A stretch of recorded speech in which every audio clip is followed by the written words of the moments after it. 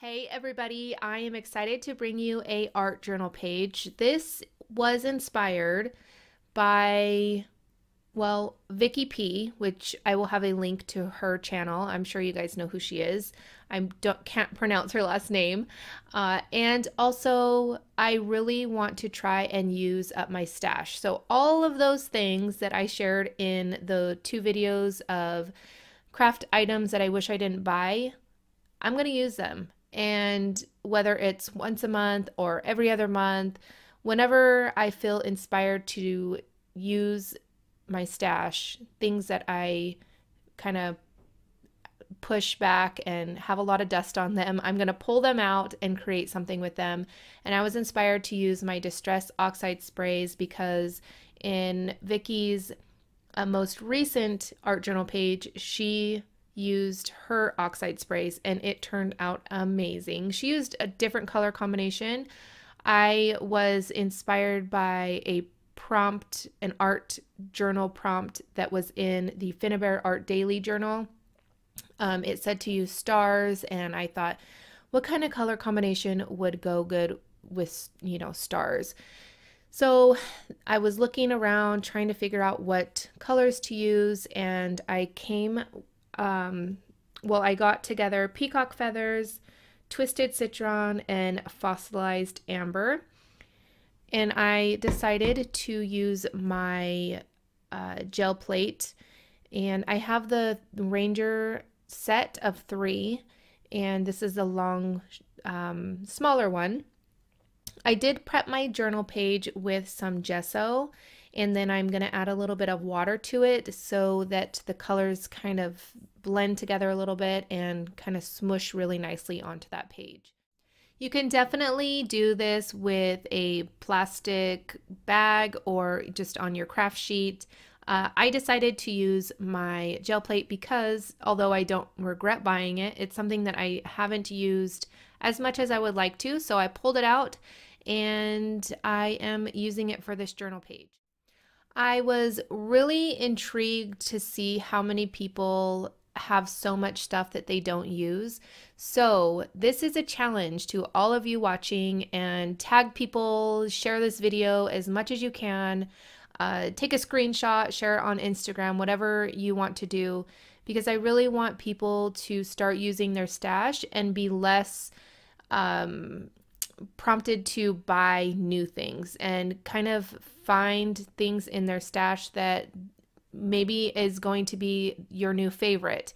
I really enjoyed playing with the Distress Oxides sprays and I probably will be using them more. The techniques and just the outcome is just really cool, how it oxidizes, and yeah, so it's really cool. So I hope that you guys take things out of your craft room, wherever it is, probably shoved back somewhere where you need to search for it, or, whatever the case may be, and make a project with it. At the beginning of this video, you saw I had just played around with them on just a piece of cardstock. You don't necessarily have to, maybe make a full project or think of the end result, like, oh, what project am I going to make with this? Just play with it, especially if it's like inks or, sprays, paste, any type of mixed media thing. Just play around with it. It doesn't necessarily have to be a full project. Stamps, just stamp them out, and, just whatever you want to do, because when I just played around with the oxide inks, it really got me inspired to create a art journal page. So kind of just do something with them, even pull them out, have them on your desk, and maybe you'll grab them for your next project instead of grabbing something that you always grab. I think that's why I really want to do this too, because I feel like I always have the same things on my desk, and I really need to get out of the routine of using the same exact things all the time. Because of course they're going to be my favorites because I use them all the time. So I'm wanting to try and find new favorites, pull things out that I haven't used or I don't use as often as I would like. And yeah, so I know I rambled all through all of the things that I did, but I'm sure that you guys saw what I was doing. I took a stencil and I did a ghost effect. So you're taking away some of that ink. And that stencil is from, I can't find the paper or the package, but I will definitely have all of the supplies listed down below. But I really encourage you guys to just pull things out of your own stash and use what you have to create a project. And I'm going to use my, what's that called? The makeup brush to kind of ink up the edges. Vicky did this in her video and I was like, I don't know if that would go, but in the whole, like the end result of the project, I think it turned out really good because it just brightens up those colors really well. All right, then I am using a stencil from Tim Holtz where I don't think I've used this before. So it was another thing that I pulled out that I haven't used, and I'm using my paper texture paste, which is one of my favorites. So I'm kind of mixing old with new, and that way I kind of feel like it's, you know, fun and new and fresh, but using old items that, you know, obviously are still good. You know, the stencils, obviously patterns won't ever go away. So pull out a stencil that you don't normally use, or use a color combination that really makes you nervous. I know this color combination makes me nervous. I normally don't use 3 colors. For some reason, I have a hard time. And so I really wanted to push myself in and get out of my comfort zone and try something that I normally wouldn't. I really want to grow in my creative journey, and with doing that, I have to use things that I have in my craft room. I'm going to definitely buy less and just find new ways to use the items that I already have, and challenge myself to, again, use different color combinations, maybe try a new technique or something to get out of the box of doing the same thing over and over and over. All right, so I had a stamped butterfly, and I decided to color it with some of the Oxide sprays, same colors that I used. And now I'm going in with that star stencil and just adding a little bit of the peacock feathers. This is the Distress Oxide ink, and just to give it a little bit extra color and just something else, just adding more layers and layers and layers. Oh, I did forget, I did use some stamps. They are from Stampers Anonymous. It's a Tim Holtz stamp. It's called Ledger Script. They are amazing.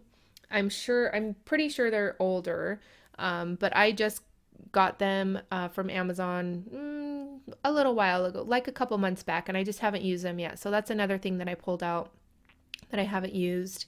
And a lot of these Distress Oxide colored inks I haven't used really either. So again, I'm kind of pulling out new things to me, and also things that I've had for quite some time that I just haven't used, and creating a new fun art journal page.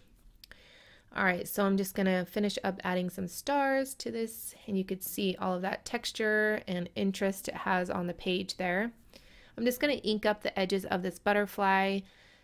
I feel like it just kind of grounds it a little bit. I didn't know whether I was going to adhere it completely to the back of the art journal page, which I normally don't do art journal pages where I seal them with matte gel or anything like that. I know I get asked a lot if I do, and I don't seal my pages. I probably should, but I don't. All right, I am going to splatter some water onto the page, and this is going to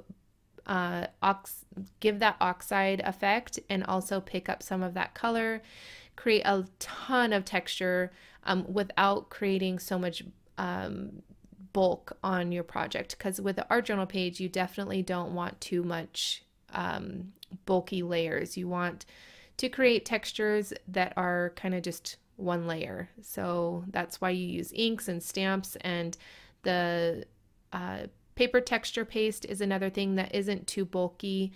You can add to create some interest to a page. All right, I used another stamp that I've had for quite some time. I think this was maybe last year release from Creativation. It is called Stitches. I absolutely love it, and I decided to use that as well. I am using some word stickers, and it says inspire curiosity. So I was inspired to use this quote to hopefully inspire you guys to create a project, something that intimidates you, whether it's a full project, color combination, a technique. Maybe you don't make cards and you've always wanted to. Just create a card. Just do something that you've been curious about or that intimidates you, just to kind of get out of that whole routine of doing the same thing, using the same products, doing the same techniques, and that way we can grow as creative people. I don't call myself an artist, although I might get backlash for that. But I don't know what to call myself, so maybe creative person. I don't know. Anyways, that's a whole nother thing. Okay, because the oxide sprays are water-based and the paper texture paste is going to soak up some of that color, I was losing the opaqueness of the paste, and I really wanted it to be a little bit brighter and white on the page, so that it has contrast with all of the colors in the background. So I got these pens quite a long time ago. They are Posca pens, Posca, Posca on Amazon.